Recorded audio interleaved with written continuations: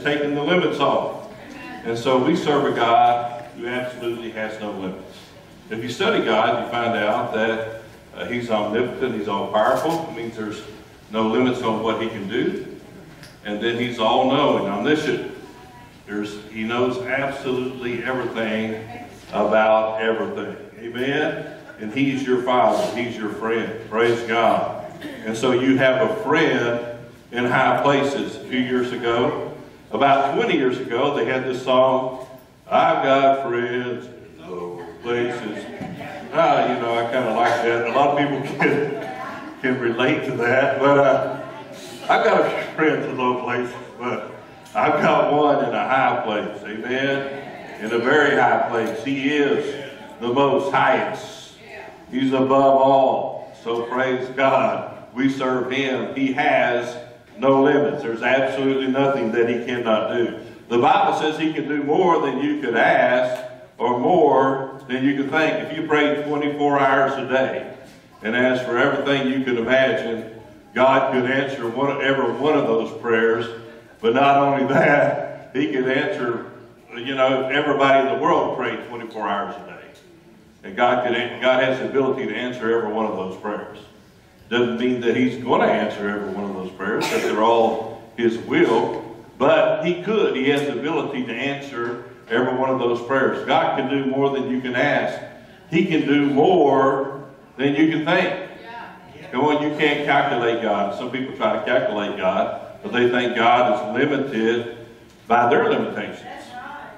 Or God's limited by the economy of the United States or the people around them or their body or whatever. They think God is limited by those things, but God has no limitations.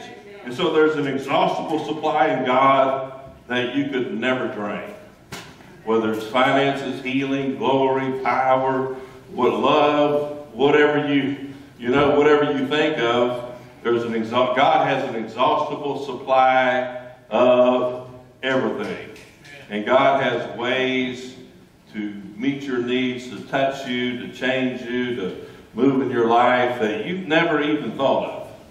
And so it's so easy for us to limit God with our limited intellect. Come on. And they say that people use about 10% of their brain. And I've seen people who use a lot less than that. But people use about 10% of their brain, or their actual mental ability, if they use their brain right, and they would be much more intelligent. But our expectations determine what God is going to do in our life. God can only do what we believe that He can do, and He will only do what we trust Him to do. And so our expectations determine what He's going to do for us. And so the first thing that we have to do is we have to stretch our imagination, stretch our faith to be able to receive from God. Psalm 78:41 says, they turned back and tempted God, limited the Holy One of Israel. So it's talking about the children of Israel. They tempted God. How did they tempt Him? They tempted Him to slap Him upside the head. He was frustrated with them because of even though that He had done so many miracles in their lives, they still didn't trust Him. And we could get down on the children of Israel, but how many know that we're that way sometimes? We've forgotten all that God has done for us, and when we face a new challenge or a new problem, we just totally forget about what God did last time, what God did a couple of years ago or a few years ago, and we totally forget about that, and we don't realize that the same God who did it back then can do it now. Can you say amen? And so, the children of Israel, when it came to a challenge of going into the promised land, they turned back. And they said, can God furnish a table in the wilderness? In other words, they were not believing in God's ability to provide for them. And they wanted to turn back. And we don't always know how God is going to provide. You don't know how exactly. But we as people, we like to be able to figure that out and calculate it because we want security. And, we want security so we don't have to trust in God. But God fed them from manna, rained down manna from the sky. But He just gave them enough for every day. Because He wanted them to trust Him every day. And you know, as people, you know, if we have enough for today, then we start worrying about tomorrow. And you know, next month and next year, what am I going to do? And God provided enough for today. Jesus said, don't worry. He said he takes care of the birds. If he takes care of the birds, he's going to take care of you. Amen? If he took care of you yesterday, he's going to take care of you tomorrow. If he's taking care of you today, he's going to take care of you next month or next year. So God gave him enough just for one day. And so we as people, we want to have security other than God. You know? And sometimes when folks get a lot of money, and most folks go is to get enough money, so that is their security. Well, I have good news for you. I mean, I've got bad news for you. You can lose your money, but even if you don't lose your money, you can lose your life. Your only security is in God. That's all the security that you have. But the good news is that's all the security that you need. Amen? God is everything that you need. And so, they didn't want to live by faith, so they limited God. Let me ask you this today. How are you limiting what God wants to do in your life? Come on, think about all the things that God wants to do in your life. And people say, well, God can do anything. Yes, he can do anything. But we can limit what he does in our life. Amen? We can put limits on God. And so the Bible says he can do more than we could ever ask or think. More than we could ever ask for. And so, but it also says that God does it according to the power, his power that works in us. Amen? And so I can limit his power that's working in me. I can quench the Holy Spirit. I can, you know, get distracted and not spend time with him. I cannot pray. I cannot worship, not hear the word of God, and limit the power that's working in us. God works through me. Amen. His power works in me to accomplish the things that he wants to accomplish in my life. He's going to do it in partnership with me.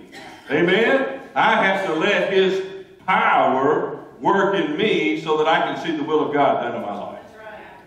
And you know, you don't really get guidance from God until you get full of the Holy Spirit. And that's when you receive guidance from God, when you get full of the Spirit. Amen? If you're not full of the Spirit, you're not hearing the voice of God like you need to hear him. And so God protects us. He provides for us.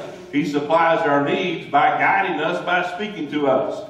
Amen? And as he speaks to us, and as he leads us, and as he guides us, and we're able to hear his voice. And so our faith in God's ability determines what we're going to receive. And so I determine how much of God I'm going to let work in my life by what I do and how I yield to him and how I make him my priority. And so we can limit him. You can limit God with your thoughts.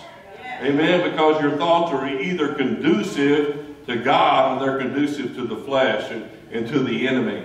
And so what you think on matters, and what you think on has an effect or draws unseen forces into your life. Romans 12:2 says, do not be conformed to this world, but be transformed by the renewing of your mind, that you may prove what is that good and acceptable and perfect will of God. And so when you renew your mind, you give God an opportunity to move in your life. Amen? And so when your mind gets filled with faith, you're opening the door to the supernatural, and you're empowering God to move in your life. Praise God. You got to renew your mind and know what the Word of God says. The Bible says faith comes by hearing. And so we have to constantly be reminded of what the Word says. I've learned so much over the years. I've heard the best teachers in the world. But how do you know what I heard a year ago or 5 years ago or 10 years ago, 15 years ago doesn't do me any good today? I've got to hear it again. Amen? I've got to be reminded again because I forget. Amen? I've got to learn it all over again. You don't hear Scripture one time or hear spiritual truth one time and you've got it forever. You've got to hear it over and over and over again. Faith comes by hearing and hearing and hearing and hearing and hearing. Your faith is just as good as what you've heard lately. You can limit God in your finances. God said if we would tithe and give, he'd pour out a blessing upon us. And so we can limit him with our mind and say, wait a minute, there's not enough. I can't do that. I can't afford to do that. Or whatever other type of reasoning we want to use. And we can limit what God could do in our finances. And so Jesus fed 5,000 people with just a boy's lunch. And the boy, you know, I'd have a hard time giving up my lunch. I don't know about you. You know, I don't even like to give up some of my French fries or my cookie. You know, and sometimes it's hard to share. But, you know, they got the boy to give his lunch away. And he went home with 12 lunches because he was willing to give his lunch. But Jesus took what he gave, he blessed it, and he multiplied it. Amen? God takes what you give, he blesses it, and he multiplies it. How can you afford to tithe and give? Because God blesses it, he multiplies it, and he brings it back to you in so many different ways. And so, in another story, in the Old Testament, there's a widow woman who told Elisha that she owed debts and the creditors were going to come and take her sons, and they could do that back in that day. And so he asked her, he said, what do you have in your house? She said, I've just got a little oil. He said, well, go borrow some vessels. He said, and don't get a few. In other words, get as many vessels as you can get, because God was going to fill the vessels. In other words, it was up to her faith what she received. He said, don't get a few. And so she could have limited God, or she could have limited God by the number of vessels that she got. But she got absolutely as many vessels as she could get, and God filled up every one of them. But God used what she had to bring a miracle of provision in her life because she was obedient to the Word of God. The same thing is true that you know, your financial miracles are going to come through using what you have. Not what you don't have. People say, you know, I would do this and I would do that, blah, blah, blah. No, but it comes with doing with what you have. Amen? God's able to multiply it. You can limit God by your prayer life. Or let me say your lack of a prayer life, you can limit God. God knows absolutely everything. He knows exactly what you need. But the law of prayer says, ask and you will receive.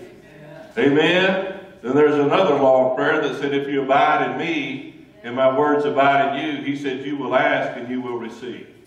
Amen? So there's another law of prayer, which is abiding. In other words, a relationship with God, fellowship with him, brings answers to prayer.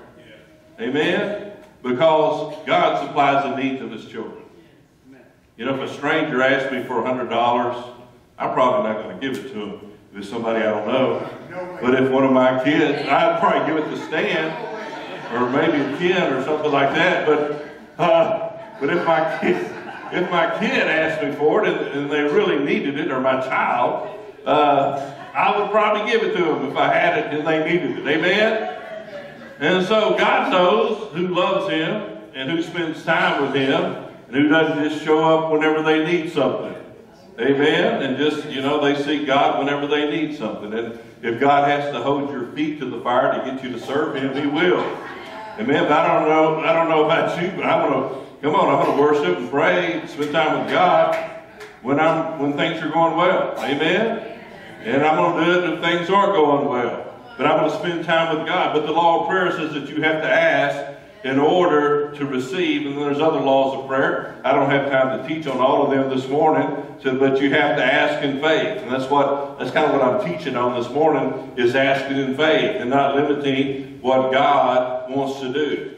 But the law of prayer says ask and you will receive. John Wesley said God does nothing except an answer to prayer. Amen? So your lack of a prayer life will limit what God can do in your life. If you don't ask, then you don't receive. And of course, prayer needs to be based on the Word of God. To really pray effectively, you need to pray the Word. If I'm praying, I usually use scriptures when I pray. Whereas I find out what the will of God is before I pray. I already know what he said he would do, and God said, remind me of my Word. Remind me of my Word. And so I quote God, his Word, whenever I pray. Come on, if it's for protection, I'm quoting the 91st Psalm. If it's provision, I'm quoting God, you know, the Lord is my shepherd, I shall not want. Amen. Or my God shall supply all of my needs. And so effective prayer needs to be based on the Word of God. And so sometimes folks set limits on their life based on what's happened in the past. And past failures will cause them to stop trying or to stop asking. And they will just give up because of past failures. And that's what the devil wants you to do. Amen. But because that things haven't worked in the past, doesn't mean that God's not going to answer in the future. Maybe the timing wasn't right. And I read the story about, this is back in the 1800s, there was a silver miner. And he had a stake and he had a mine. And so he dug for years and never hit anything. And he sold the mine. And I don't have all the details of this. But he sold the mine, and then somebody bought it, and they dug a few more feet, and they hit the Comstock Lode, which was billions of dollars of silver. He quit too soon. There's a problem in quitting too soon, amen? Jesus taught perseverance in prayer. Why? Because there's opposition, there's timing, there's other things, and you got to pray according to the Word of God, but you have to be faithful, amen? Because God has a timing, and He's working on the details. And just because you can't see it doesn't mean that it's not happening. Amen? But God has a perfect time. The devil will try to hold things back. But if you're persistent in prayer and taking your authority in Christ, He can't hold it back. Amen? Or He can't hold it back forever. But He wants to. And so, they have, I've never watched one, but they have flea circuses. In fairs and different places, and people have a little aquarium, and they've got these fleas trained to do tricks, and some of them will jump a couple of inches, and some of them will jump a foot, some will jump a couple of foot. They just, they're just going off and having a little circus.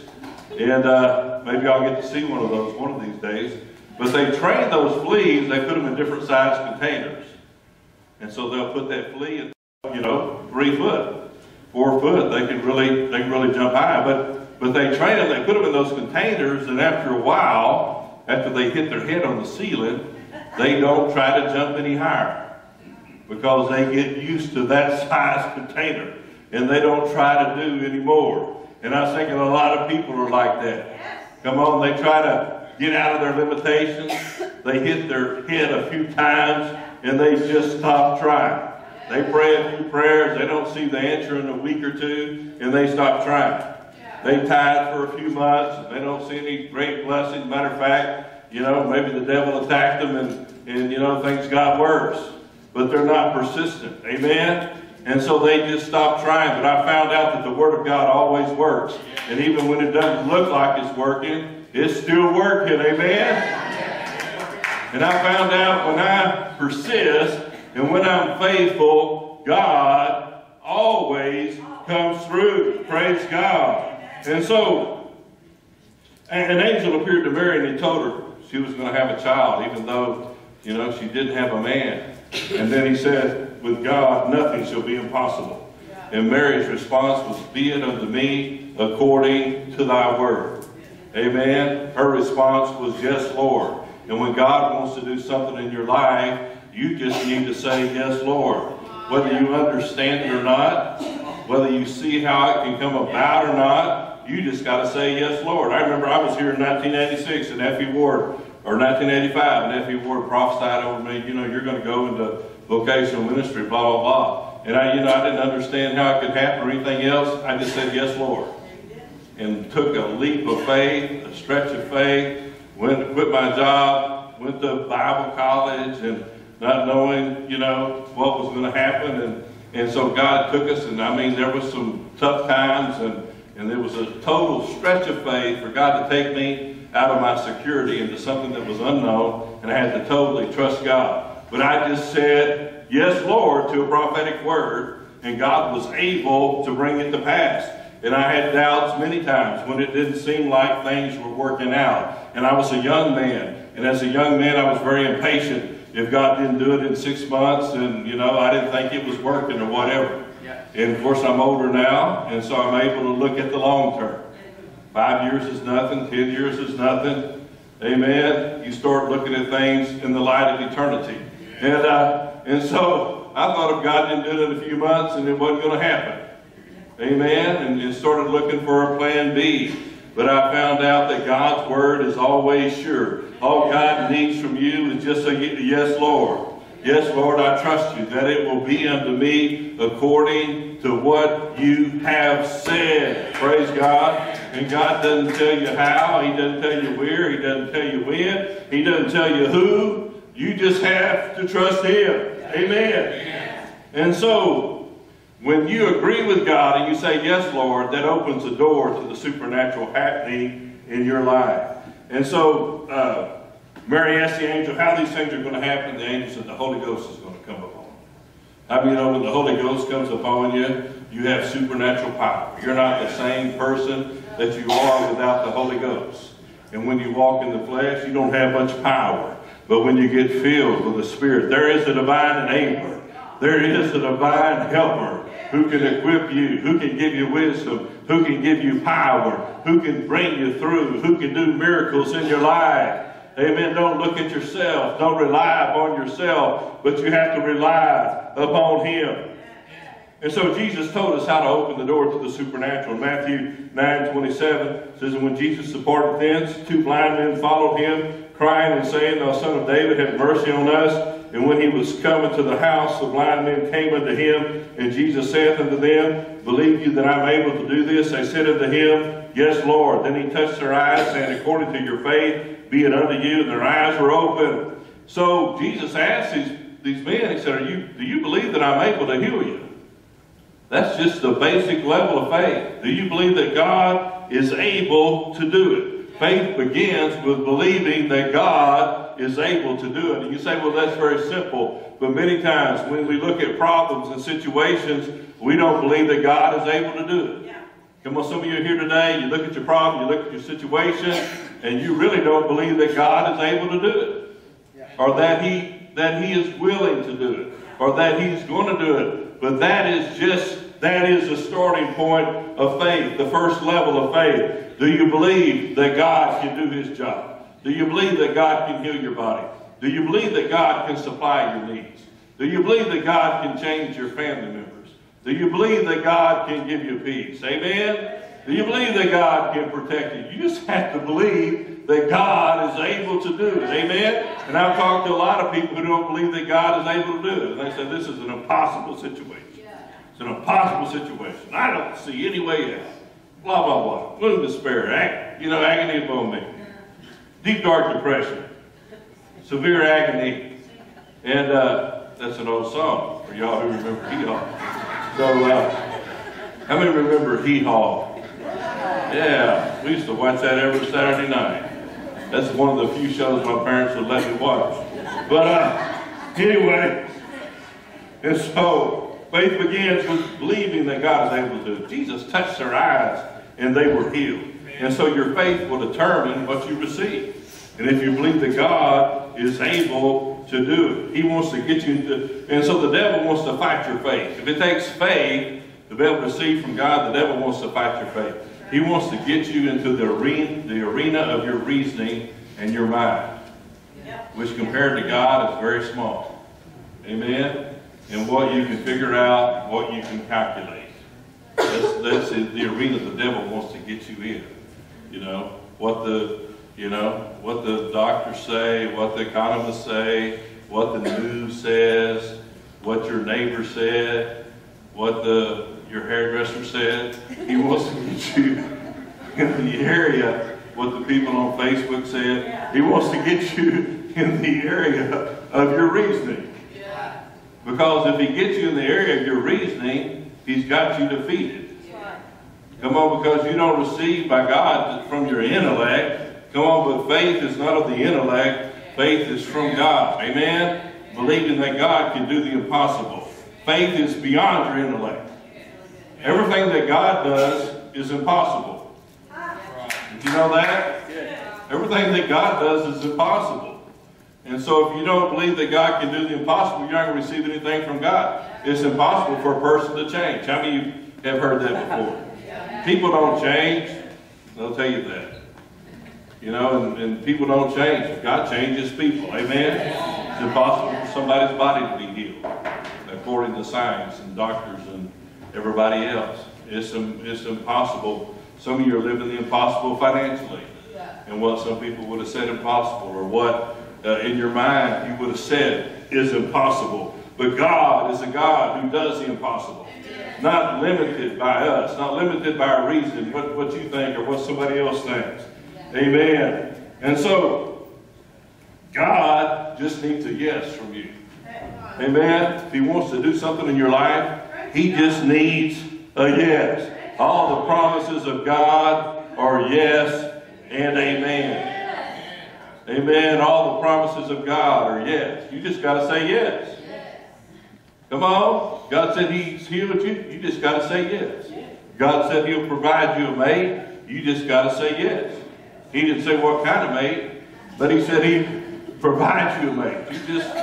You got to say yes. Amen. God said he'll supply your needs. You got to say yes. There was a movie that came out about 10 years ago called The Yes Man. I can't remember. Jim Carrey was the actor in it. He's just an ordinary guy. He's a loser. Nothing's going well in his life. His friend invites him to a convention of the Yes people. It's this organization named Yes. So he goes to the Yes convention, and they teach people to say yes to everything, and yes to the possibilities in life. And so they're all yelling, yes, yes, yes. And so he walks out the door, and a homeless man asking for a ride. And he's a rough-looking person. He would normally say no, but he just got out of the yes convention. So he says yes. He gives this homeless man a ride.